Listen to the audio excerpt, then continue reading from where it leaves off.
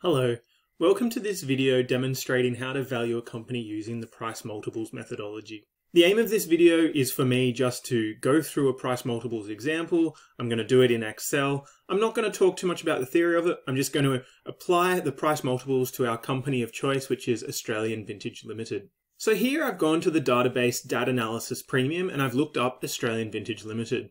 I've identified the fact that they're in the GIC sector, consumer staples, and their industry is the beverages industry.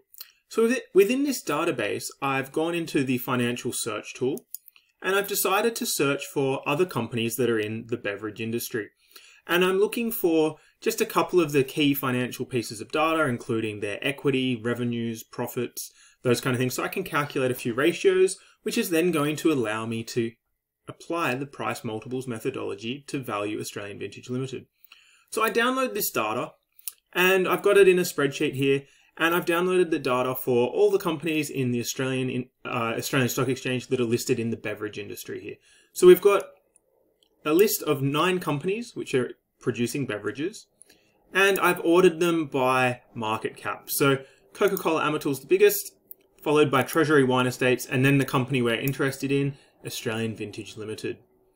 I've downloaded their equity, so from the balance sheet, operating revenue, so their sales revenue, their net profits, so this is from your profit and loss or income statement, then the market capitalization, your share price times the number of shares, or the overall value of your company on the stock market. So I've got this data downloaded from our financial statements and the market caps from the stock market. The next thing I want to do is I want to calculate some ratios for these firms. So I've decided to calculate 3 ratios: price to earnings ratio, price to sales ratio, and the price to book ratio. When you're trying to value a company using the price multiples, there is no best ratio to use, but these are 3 of the common multiples that you'll often see. So I'm going to calculate the price to earnings ratio here. I'm going to say the price refers to the market capitalization. How much would I have to pay to buy the whole company? So for Coke Amatil here, it's about 9.3 billion. So the price divided by the earnings, and when I talk about the earnings, I'm going to be meaning my net profit, my reported net profit after tax here. I divide through here. The price to sales ratio, market cap, divided by my sales revenue. And the price to book ratio is the market capitalization divided by the book value of equity. So this is market capitalization is how much the company costs on the stock market. The book value of equity from the balance sheet is how much the equity position on your balance sheet records. So I've calculated these ratios and I'm going to drag it down for all the companies there. So I have these 9 companies and I've calculated 3 ratios as an example. And what I'm going to be trying to do is, I know the value of Australian Vintage, their market capitalization, but I may be worried that that's wrong or it's not valued correctly, and I might want to use price multiples as a way of testing the valuation. So I'm going to calculate an average. So I'm calculating the average for the PE ratio here. I'm going to drag that across for the price to sales and price to book ratios. Okay, so straight up for the PE ratio and price to sales ratio averages, I can see I'm getting an error in Excel. And it's because this company, Top Shelf International, don't have any revenue in the recent period. So it's mucking up my calculation here. So I'm going to say, to calculate a price multiple, we either use an industry average or we look at our closest competitors. And I don't think this company is very similar to Australian Vintage Limited because this company is not even generating any revenue yet. So I'm going to delete these guys. Okay, I don't think they're a good comparable company to value Australian Vintage, so I'm going to delete them. Okay, so now I have my industry averages and my price to earnings ratio. I've got an average of -9. That means most beverage companies seem to be making a loss. And as I look through their reported net profit, I can see that these bottom 5, these smallest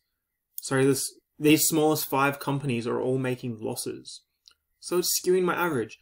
So I want to value Australian Vintage, which are a pretty well-established wine manufacturer. And I'm comparing it to these other companies that I've not heard of any of these companies. I don't know anything about them. But they're in the same industry, so according to price multiples, it might be an appropriate thing to look at. But then I'm saying, okay, they're making a loss. It's really skewing the averages. So maybe these ones here are not very appropriate for my analysis either. So I might get rid of these. These might not be very comparable companies. Now, because I want to value Australian Vintage, I don't want their PE ratio in my average. Now I've got two companies left, Coca-Cola and Treasury Wine Estates. Is Coca-Cola similar to Australian Vintage? Well, both companies sell beverages. But Coca-Cola, where they're selling, the industry or the actual market they're operating in is very different to the wine market. So Coca-Cola's PE ratio may not be very helpful in valuing Australian Vintage. So I might get rid of that because they're selling very different products. Okay. Now I'm left with one company, Treasury Wines Estate. They're a significantly larger operation. Their revenues are about 10 times more. And we've got this PE ratio of 26. Okay, so if I wanted to use the price multiples method, I could have taken the industry average, which was a negative, but that didn't make sense. So I deleted some of those loss-making companies. Then I saw which companies were left. I said, oh, Coca-Cola is not very similar to Australian Vintage, so I might remove that one. I'm just going to compare it to my closest competitor, which is Treasury Wines. And I'd say, okay, if Australian Vintage Limited is similar to Treasury Wines, I could calculate the Australian Vintage Limited estimated equity, and I would say it's going to be equal to 26.14 times their net profit. And then just to make it a little bit neater, that would estimate, based on a comparable, if Australian Vintage Limited had the same PE ratio as Treasury Wines Estate, Australian Vintage Limited would be worth $286 million. However, currently they're only worth 165. So based on this analysis, this price multiple, we would expect the Australian Vintage Limited share price to increase. However, remember, we've just completed this price multiples in a couple of minutes. It was very quick, it was very easy. However, it's going to be inaccurate. Treasury Wines and Australian Vintage may have significant differences in their businesses. But because price multiples are just a quick and dirty way of doing things, it's just a starting point. Okay. We could also put in the argument that maybe Treasury Wines is overvalued. Maybe Treasury Wines only deserve to have a PE ratio of 15. Maybe their market capitalization is too high. Without understanding the businesses and their competitive advantages, it's very hard to understand the valuation based on a comparable. We can then do a similar thing for the price to sales or price to book ratio. I'm going to do it for both of them just to show you the variance between the different ratios you can get. So price to sales ratio, these smaller companies do have revenues, so maybe I can keep them in this time. Lark Distilling Co. have a very high price to sales revenue. It's a bit of an outlier here, but let's apply the same thing. So for Australian Vintage Limited's estimate, I'm going to remove their ratio because I don't want their own ratio to bias it. And I'm going to say the industry average of 4.6 times Australian Vintage's operating revenue, and then we'll format it. This would value the company at $1.2 billion, which is very, very different to this ratio. And then we'll do it again for the price to book ratio. And we'll say the industry average is 0.6, and I'll multiply the industry average of 0.6 by the total equity account of Australian Vintage. Okay, and we get this time 183 million. So we have three very different valuations here by price multiples, depending on which ratio I've used, depending on which competitors or comparable firms I've used.